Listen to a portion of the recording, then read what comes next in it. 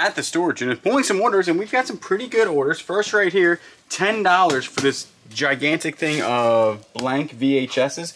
We had it all the way up to like 40 bucks and 30 bucks. Somebody said $10 plus shipping, and we will take it. Joy, thank you so much. You bought the Lego movie from us. It is heading your direction. We also have a genuine Dyson V6 Cyclone animal powered. What's the noise? You hear that? Is that a mouse? Probably. That was weird. It is a charger to a Dyson. Went for $12.24 plus shipping.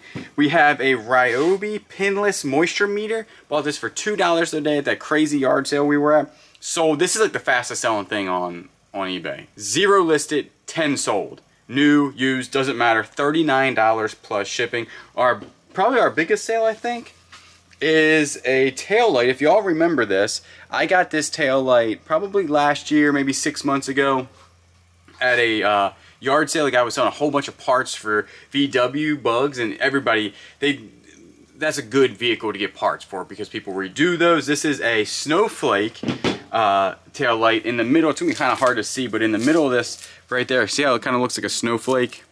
Oh yeah. That's what they're called, and it's the original equipment. Sold. We sold one for I think $150. We just sold that one for $175. The glass is not broken. Glass is actually in super good condition, and I think we picked that up for like, I think the whole box was 40 bucks or 30 bucks, and that's pure profit by now because it was pretty good. Look at this. Did you ever think this was gonna sell? No.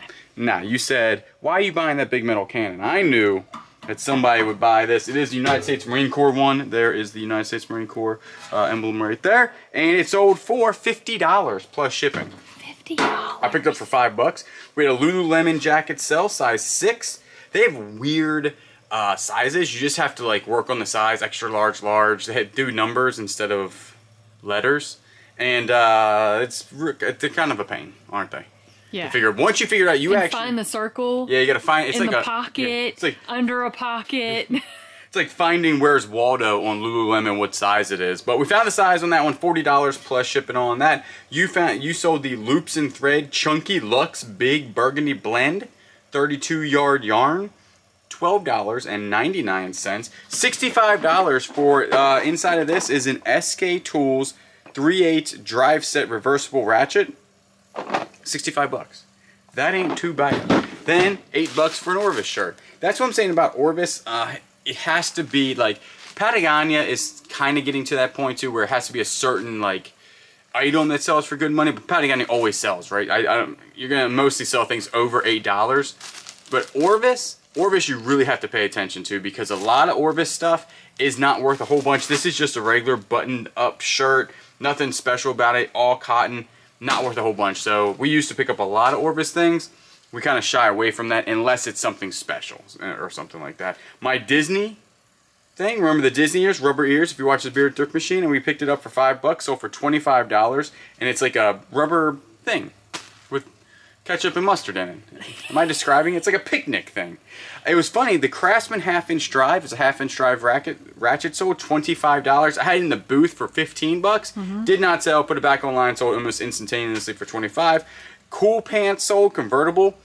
Convertible pants are just the ones that unzip at the knee and can make them shorts. So if you have the unzip type, keyword convertible for some reason. If the top ain't down, you're actually legless. Should call it something like that, right? Not convertible. Convertible top down.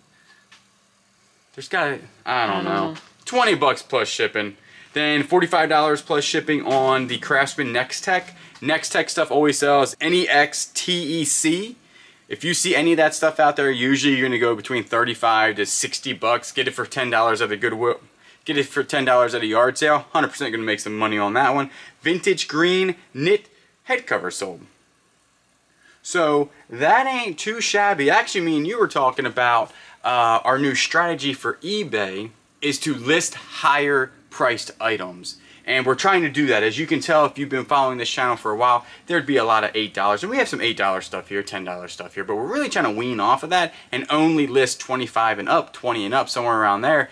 And what we're finding is that we're not making a lot of sales, but we're making the same amount of money, which is like the name of the game, right? Sure. If you can make less sales and the same money or more, That's the way to do it, because yesterday I think we only sold like 6 items, but it was like $400 in sales, which before we would have 15 items for $400 in sales. Today, as you can tell, I mean, I haven't looked at it, but right here is probably probably $300 in sales. That's my phone. That's your phone. It didn't sell. So probably $300 in sales, maybe a little bit more, and it's only these items right here. So what we're trying to do, and then the rest of this stuff that we pick up, we give you all a really good deal on Whatnot. Because we usually pick it up for cheap and we'll sell it on there for a decent price. You know, there's still good items, still good quality items, but usually now on eBay we're trying to get that higher value or the higher dollar stuff. And higher dollar, I'm saying like 25 and up, because that's still pretty good, because a lot of people live on eBay between like 10 and 20 bucks. That's a good place to live too, because you get a lot of sales that way. We would just like the, you know, 25 to 50. Honestly, I would not like to, I mean, it would be nice to sell $175 items all day long, right? Yeah. Especially that are this size. Yeah. That to us just, it's impossible to find that type of stuff. And like returns hurt. Like we had 2 returns come in. One was over $100 and one was like $88. So the returns hurt pretty significant when they're that high dollar stuff. But that's our goal. And that's what we're doing. So we're going to wrap this stuff up, ship it out. At the storage unit, and sales are pretty slow, to be quite honest with you. Wouldn't you agree? They are slow, but we are blessed to have the sales we do. $7 for a gobbler. That ain't too bad. Sash shoes, pre-owned. We got a pair of red ones right here. $29.99 for those, and they look just like these, and these went for $20. They look orange. So they are, yeah, they're orange in the picture. Oh, okay. And this picture right here, we did the AI background. I just messed up. Can't see because we ain't got no minutes. But as you can tell, I put them on this nice little desk. That's pretty good. That's pretty nice. $29.99. The DeWalt stuff that we picked up at the Goodwill on our last, I think, video on the Bearded Thrift Machine, if you watch that channel, picked up for $10, sold it almost instantaneously for $50 without a battery.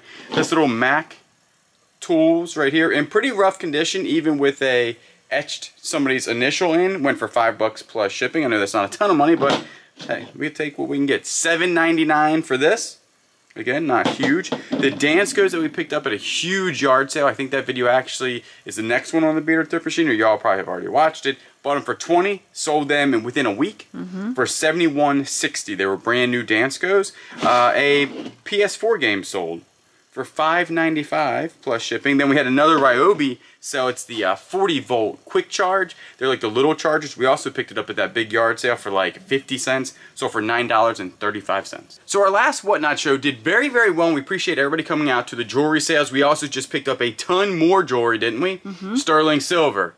No gold, but sterling silver, and some really cool costume pieces that are name brand. That stuff still sells, and people love it. They love it. So we have another jewelry sale probably coming up very soon. When this video drops, there'll be another Whatnot show coming up. And we kind of messed up on the last one. It wasn't like a mess up, it was more of a learning lesson. Learning curve. So what we did is we usually took pictures, and we try to stay organized, and we just do the best that we can. And so we were trying to like not skip a step, but make it faster. So what happened was you bulk listed 60 items. Yes, with one picture. With one picture, and then just did a 1 through 60, and then we just put on the items 1 through 60. So 1 through 60 on the items with little tabs. And you would think that would work, right? Like in the perfect world, that would work. Well, what happened is that I was on the computer, you were doing the stuff, people were buying, we're talking, I'm talking to people, you know what I'm saying? And I end up running the wrong number.